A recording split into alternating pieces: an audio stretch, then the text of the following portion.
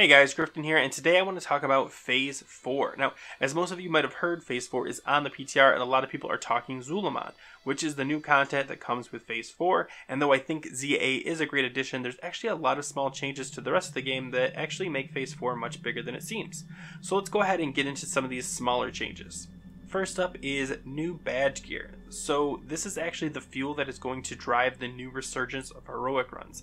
This stuff is pretty solid but also very expensive. So you'll start seeing a lot of heroic runs as people try to upgrade their pieces on both their mains and their alts. There's also the nether vortex added for 15 badges. Now I'm going to hover over every item in kind of a fast speed. So those of you not on the PTR can at least pause and look at the loot you might want.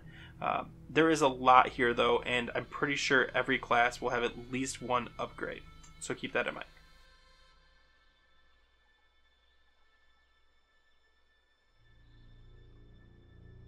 Okay, next up is heroics now only require honored.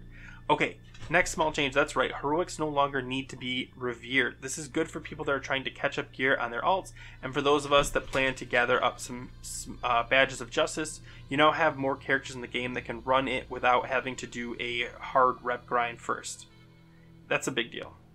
Next one up is Caverns of Time Portal. It's finally here. So for those of us that go to Caverns of Time early to summon, you no longer need to. There is now a portal in Shattrath directly to the caverns, hopefully saving you a few headaches when someone shows up late to raid. Alright, next up is the new mount. So if you don't know, ZA, just like ZG, has a special mount, but this one is much easier to get. You just have to kill the first 4 bosses in the designated time, talk to the NPC, and you get to roll on a nice bear mount. Don't worry if you don't win. You'll get one soon enough, as with the gear most people have, ZA speedrunning will be pretty common. And last but not least, all raids now drop badges too.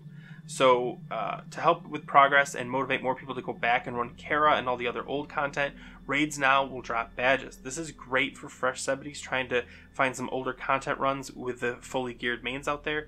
I think Kara in total drops 22 badges with a full run, so keep that in mind as you're trying to grab badges. That the raids too can help you out.